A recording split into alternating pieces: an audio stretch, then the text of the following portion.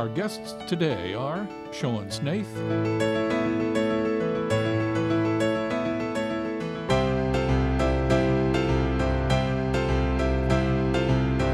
Stuart Fullerton.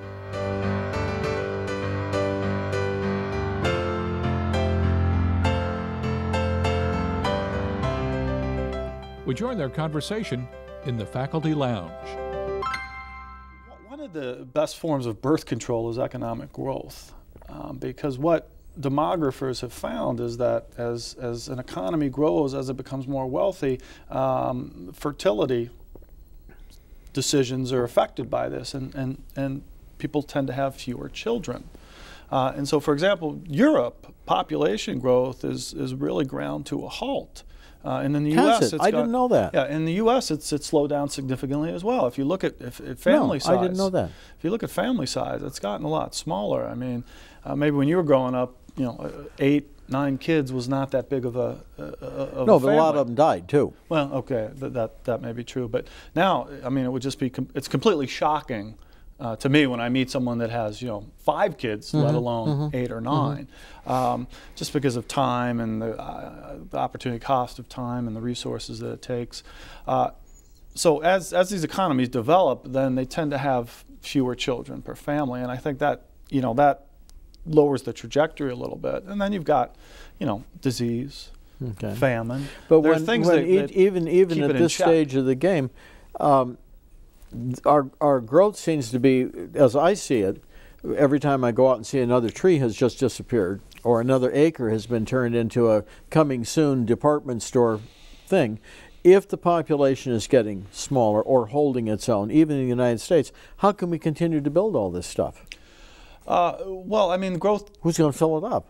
Well, I mean, if we're talking about different sectors, I mean, if population growth suddenly stopped, then the housing stock wouldn't necessarily need to grow as much as it does when the population is growing, for example. But the output of the economy can still grow because, as I said, productivity, innovation allows us to get more out of the existing scarce resources that we have. So it doesn't just have to come from making more people. We can do things in a better way, get more out of these, still cut down a tree, but let's get more out of it as a result, or find ways to make more of them through, genetic or whatever biological advances we might discover along the way. So, I mean, I think that ingenuity and problem solving and creativity and our ability to become more productive solves a lot of those issues, and that does help drive the ability to produce more. In the work you're doing on the UCF campus, and when you're studying, and I think somewhere in our conversations, you pointed out to me that there were 12 areas in Florida, growth in Orlando and Tampa, St. Pete, and Naples, I think you said, is considered one of them, and Miami, and let's see if I can remember. I'm old. I'm young, and sometimes I can't. I've been out and had a sandwich. Okay, well, we can put something up on the screen here that will list the 12 and rescue us both. But these are metro areas, so these are sub-areas within the state that are fairly developed economies in and of themselves. And they're all different. Gainesville's different from Orlando, and Miami's different from Pensacola, and the structure of those economies are different, and the industries that are more prevalent in each of those economies are different. And so we're all in the same boat, but different parts of the boat can move in different ways depending on what's happening with a wave. So some national shock that occurs in the U.S. economy might have a different effect in Pensacola than it has in Orlando. And so we try. Are you strictly Florida oriented, or are you also southeastern United States, so what I guess they call the Eastern Corridor, up and down the I mean, our forecasts, we produce forecasts for the nation as a whole, a U.S. forecast each quarter. That feeds into our state forecast. So we do a forecast for the entire state of Florida as a whole. Now, who does the national forecast go to?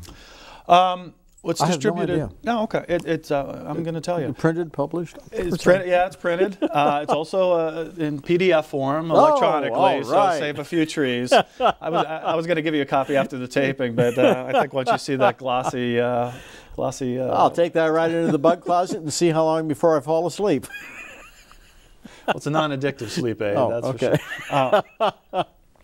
Anyway, the U.S. forecast goes out to, we send it out to our mailing list. The predictions and the numbers that are in are included in a number of national panels, the Livingston Survey, the Philadelphia Fed Reserve Survey of Professional Forecasters, USA Today has a forecast. Does our friend in Washington get a copy? We do send it to our politicians, our friends in government, our friends in the private sector, our friends in the foundation and trustees. And so friends at the university get copies of it. And really, we get requests, and we get on our website, we have people from around the country that download these publications and take a look at it.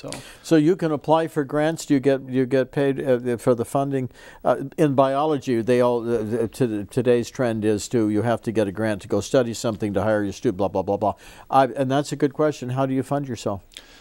Right now, we're funded by the College of Business, and we also get a significant amount of funding from Orange County.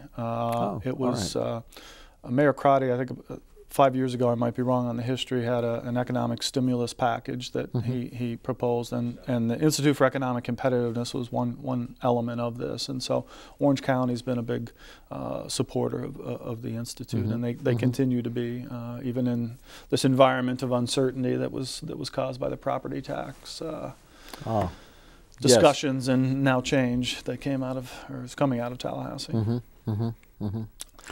If I was, gosh, I don't know any of the major businesses that are in Central Florida or Florida, but if I had a company that was producing a product, would I come to you to say, what are my chances of this product being appropriate, or where would I go with it? Is it that kind of a thing? Or to do me a study to see? I don't know. I really don't. I have no clue. Okay, that's fair. Let me address that. Well, we wouldn't provide advice about a specific product per se. We could help characterize the market as a whole. You know, you talked about when you were younger looking through a microscope at insects. You know, we're not at the microscope. We're more of a satellite view from maybe not satellite height, but 30,000 feet, and we're looking at the bigger picture of job creation and personal income and gross state product. Financial markets, things like that affect these business decisions, but we're not an invention evaluation service or something like that. There are within the College of Business institutes that are more geared to an entrepreneur that might have an idea for a new product. But I guess there's a whole think tank of that downtown someplace, isn't there? Yeah, there's a Small Business Development Center, which is run by the College of Business Administration. There's the National Entrepreneurial Center. Okay, and you feed your there's a Center for Innovation on campus, and so they work more with the individual entrepreneur. We, development companies, banks, anyone that's taking a bigger view of a particular market. Our studies can kind of help lay out those big foundations. If they want to get down to the smaller components, then that's not exactly what we do, but we can kind of set the broader parameters. We think this metro area is going to have this many people and this many jobs in these industries in the year 2020. Based on that, how much of your particular product could you expect to sell? So it gives them a foundation more than a specific analysis. How did you get into this as a young man in Philadelphia, growing up in Philadelphia? Well, I don't like Philadelphia because I'm from Pittsburgh, but began with a P, didn't it? I'm close. Them's his fighting words where I come from. Same side of the Mississippi River and north of the line, I think. All you Californians are like that. You probably got one of those shiny dimes off J.P. Morgan's floor where he used to have you polish them all day. I don't know. I couldn't get that job. Well, I grew up in Pittsburgh and in the 1970s, and this was a time when outsourcing was taking place, although they didn't call it outsourcing then. It was the steel industry was in decline. Okay. Jobs were being lost to more efficient, less costly methods of production in I think Korea at the time. And so all these big mills that Pittsburgh was known for was shutting down, and friends' fathers and my family was affected indirectly by the closing of these mills. And so I saw a lot of people that went from kind of a nice middle-class existence into, and that poverty. certainly hasn't changed at all, has it? In terms of that transition occurring, Yeah. I understand it better. And getting back to your original question, I didn't really know why all these things were happening, as a youngster. I didn't understand inflation. I didn't know why the line at the gas station was so long and why we could only go on an odd day and not an even day. And, why is the steel company firing people? Why would they do that to people? These people need jobs. And so I think that kind of planted the seed. And then I thought I was going to be a doctor and started in a pre-med program at a liberal arts school in Pennsylvania, and we were forced to take courses from across the disciplines, and I took a writing section that was in macroeconomics, and had a really great teacher, Dr. Adams, and Earl the Pearl, we called him, Earl Adams. What a neat name! What a neat name! Yeah, he was a neat guy, and he was very interested in it, and he did a good job explaining it, and all those things kind of resurfaced and all those questions, and I was like, I want to know this. And I thought, well, if I get a PhD in economics, then I'll really know everything. And then that was the real disappointment, was that I got it. I'm like, wait, I still don't know anything. Yeah, I still don't know everything. I've been Higher cheated. and deeper, and there you are. I've been cheated. But it did give me a set of tools that I use to this day. You got your PhD up there also? I went to Penn State, Pennsylvania as well. Right. So. And that's kind of how I got into it. I've had that question asked of me before, and I joked, well, I didn't get accepted into cowboy college, so I had to become an economist. But it's not one of those things you dream about as a kid, I suppose. Well, I don't know.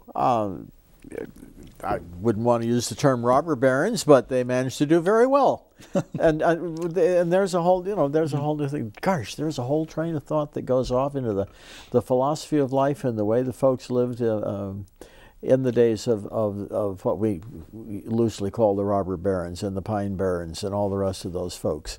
A whole sociological thing, a whole other topic of conversation. There have been some wonderful books over the years dealing with that. Did you see those kinds of changes in your childhood also? Probably not by the 70s. Well, no, I mean, no, that's all gone. Yeah, gone, I mean, gone. I went to the Carnegie Museum, for example, as a young person, and that kind of flowed out of that historical period. But I mean, that region was shaped by that. There's no doubt. A lot of these men made their fortunes in that part of the country. You talked earlier about quality of life, or am I interested in quality of life? And it's one of those things that gross domestic product growth doesn't necessarily translate or capture quality of life. And I think quality is like good and bad. It depends on where you are and who you are. Right. And what it is. And this is a component of it, of course. Right. If you don't have a job, this is going to affect your quality of life here. But I think John Muir said at one point we all need beauty, and my numbers, I know that don't capture that, and they're detached but for a lot of people that do, and math and numbers are very, very important. Absolutely, one of my very good friends is math is his thing. He does computers and he does math, but laughingly coming over to the studio today, I don't know what we were talking about, he says, well, surely we can make a quadratic equation out of that whole thing, which is not the same thing you do, but you do use that kind of math, I'm sure, in your projection, much more math than that in your projections. We do. The models that we use are sets of mathematical equations that, it's kind of I grew up playing what's called an erector set. I mean, it's kind of built together. Yes. It's all put together this way, and it keeps things in check because it forces certain things to add up to some total, and it also allows us to model behavioral patterns that we've seen in past data. But I also can play God, so to speak, and shape where these things go, and so a lot of intuition and do a lot of computer work then in what you're doing. I do spend a lot of time in front of the computer because you use one of those fascinating words, modeling. Right. And biology people do a lot of modeling too, which is kind of the same thing you're talking about, really, in the whole business. Yeah. Well, it's definitely changed the way things have done. The amount of power that you have sitting on your desktop is... It's amazing. It is absolutely amazing. It is amazing. When you look at Florida, do you ever compare it to your home state, or do you ever compare what you're seeing here to where you were at the college, University of Pacific, now out there in California, the Central Valley there? I do. I do. In different ways. I think what's transpired and is transpiring in California is very applicable to what's happening now in Florida. Well, it seems geographically it is almost. They're two very long states, and if you ignore the Panhandle, sorry about that, folks in the Panhandle, but you look at California and I would say automatically Sacramento, Davis mess, the Stockton, California stuff, the Fresno stuff at the bottom, San Diego at the very bottom, Los Angeles coming up to Carmel and the retirement centers and up to San Francisco. I'm sorry, there's something up north, I guess the Chico region, but I'm not sure about that. Eureka. Well, it's Eureka, yeah. You're seeing the same kind of distribution you're seeing in Florida. It's a big state. We're experiencing the real estate appreciation now that California has been dealing with for some time, and that shapes patterns both in terms of population growth and migration into and out of the state. California has experienced a migration from the coastal areas to the interior of the state because real estate is so expensive. And a lot of Californians pack up their home equity and they head to Idaho and they head to Oregon and they head to Montana. And I'm starting to see and hear anecdotes of things like that happening now in Florida, where people pack up their home equity and they go to the Carolinas or Tennessee. Really? Coastal areas are very expensive to live, and that's going to start pushing development to the interior of the state. That and perhaps the hurricane issue and property tax. But so I see a lot of parallels there. The recent housing price appreciation, California kind of went into that cycle ahead of Florida. So Florida was still kind of peaking after California had started the downturn here. So I watch what's going on there to try to get some insight as to what's happening. You think here. Florida is leveling off or continuing? It is. I don't think it's as apocalyptic as some people painted. I think for another 20 years or so, things will kind of continue to...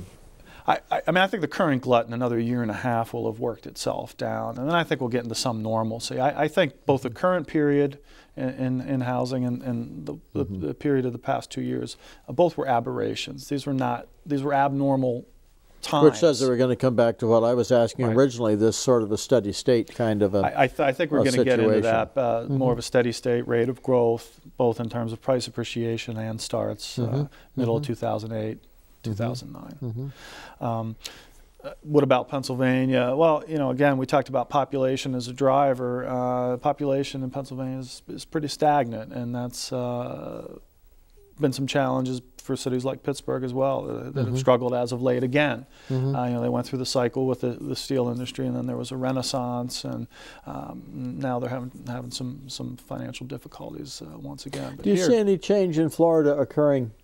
I'm really way out to ask this as we continue to Florida. My opinion is we're getting a lot of old folks like me in Florida. Is this going to make a big change? I think we certainly need that new med school. Maybe by the time they air this thing, the med school will be done, built, and they'll have a geriatric unit, and I'll be in there. But as long as you're not there as a cadaver, right? We don't, yes, better to be seen than viewed. I think that's going to continue, a trend that'll continue. I mean, when we've got 78, 77 million baby boomers. The front end of them are just hitting the early 60s, tail end of them in their early 40s. Where they're going to retire, they're not going to Bismarck, North Dakota for their retirement choices. For the same reason you're down here. Exactly. I don't miss scraping windows in February mornings and slipping on the sidewalk and things like that. I'll take the love bugs and the sand and salt, the sand and salt. But so places like Arizona and Nevada and Florida will continue to draw these retirees. So that's another 20 years of retiree influx. You folks in your work, are you looking at anything which is certainly not necessarily a biological concept, but an environmental situation? What we're going to do about water in Florida? There is some talk about that. Do you have some programming in that, some modeling as to our waters and that kind of economic thing? There are some economists that do work in environmental and resource economics, and that is becoming an issue that I do hear a lot more about.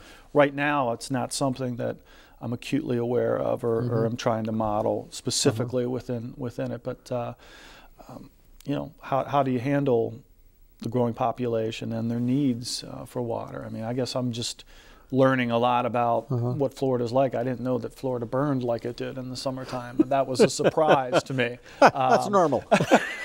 That's very cyclical. Yeah. But there's been some talk. There were these groups. I don't know. How Shall You Grow? Maybe you've seen some of the work that they were doing. They were looking at Florida. Well, they started off looking at Central Florida, and then the same group looked at the state as a whole. In 2060. What's it going to look like? Where's the development going to be? How are all these people going to be housed? How are all these people going to have water? One of the issues that they brought up that I think I've seen in the Caribbean and makes some sense is the rooftop cisterns. I was down there for Christmas, yes. Everybody has the cisterns up on the roof. Why not? I could see it getting to that point, but again, it's going to be driven by the economics. A friend who lives up in Louisville, and that's where she gets her water, up on the top of the hill. Is all of the eave, all the drains in the eaves go down in this huge underground system. And it keeps her swimming pool going, and it keeps her going. She has a wonderful indoor swimming pool, and all of it comes out of cistern water that comes out of the roof. I think she was telling me once that there was one year where the cistern went dry, and they had to haul good knows how many thousands of gallons in a big tanker and fill the thing back up again. Yeah, that's not fun when that happens. But we respond as individuals, and I think as governments and communities. Price is a driver. Look at gasoline and what happened. We talked about the 1970s. What happened in the 1970s? Well, we had the OPEC oil embargoes, and energy prices went through the roof, and we were all driving these large automobiles made in Detroit that got 7 or 8 miles to the gallon, and all of a sudden here comes Japanese automakers with their compacts and subcompacts and fuel efficiency. Who ever thought of that? High mileage. And so Detroit took a beating and lost market share and wised up a little bit and eventually got back on its feet. And then the real price of gas started to fall again, and we started to see the emergence of large SUVs and Hummers, and it was deja vu all over again. Then gas shot up in the wake of Hurricane Katrina, and it's stayed elevated. Again, Detroit suffering, and people are thinking about hybrids and smaller, more fuel efficient vehicles. So, as the cost of water rises, as the price of water rises, and treating water and providing water, then that will start economically, it will encourage industries to. Yeah. I got caught up into some of this here within this last year, looking at the electricity again, and thought, well, thanks to the hurricanes of whatever those years were that we have them and the loss of my trees over my house, why don't I just put huge solar panels up there and convert my old house into a completely solar operative thing? And they're doing a lot of this in California, I think, now, where people are putting in huge arrays up on the roof where they can't be seen, and then putting excess electricity back into the power grid. But by the time I got the price, even with the tax write-offs and all of these things, I would have to stay alive and operate that house for another 40 years to break even. So I turned off another light bulb instead. But go ahead. I mean, we talked about this. How do you handle growing population? Yeah. I mean, I think I'm a big believer in the innovation and creativity of humanity. I mean, I think we have an incredible ability to solve problems. Does the engineering community, because we always laugh over in the biology building that the business people in the engineering building all tend to share the same buildings. There's SIBA 1, SIBA 2, SIBA 3. And it is physically attached. 9. Yeah. We don't really. We have a joke that if you can't make it in engineering, they shove the records down the chute into the business department, which I know you're going to deny immediately. Go ahead and say no. No, it's a dumbwaiter. It's not a chute. Okay. But back to a question that I think you've already answered, do the people from engineering come over and say, what do you see in these projections, and look for things to direct their students in for their advanced degrees to go into these things? Not as much. Not as much? I haven't had those conversations myself, per se. I mean, those... we need to get some engineering people in here to talk to you. Well, maybe. You may become a star on Jerry's show someday. Yeah. Well, hopefully not today. I'm ready to go home. You know, whether they use those projections, those forecasts, I can't say for sure. But I think when they go out, you know, into the world and they're working for these engineering companies, then they're going to see them, and it will affect their decision making. On an undergraduate level, do engineering students have to have a certain amount of business courses? Is this something where you can get in and influence the student at an undergraduate level? I don't know what the requirements are in terms of the curriculum of the engineering. I think they should. I mean, I'm a bit biased. And I also, as we talked about, I came from a liberal arts background, and I'm all in favor of a broad-based education, and certainly anybody living and working in a democracy should have some basic understanding of economics, I believe, and certainly in most of their careers, if not their personal life as well. You know, this information is going to come in handy. Sure. So what they're required to take, I can't say for sure, but you know, typically Where do you see your area going in the next 20 to 30 years? You're new, you're young, you're to the university, you've got 30 years to go before they drum you out, or? They probably get rid of me sooner than that. Where do you see, or how would you like to see it go? Or what's the sense of direction? I could talk more broadly in terms of you're talking about what I do. Either you or the institute that you're that you're responsible for. I mean, what I would like to see, and one of the reasons I came here was that when I was in California, I was doing pretty much the same thing, a national forecast, the statewide forecast, and a forecast for some metro areas, and I was always competing with the UCLA Anderson forecast, which was sort of the de facto gold standard of forecasts in the state. That's what I'd like the Institute's forecast to be. When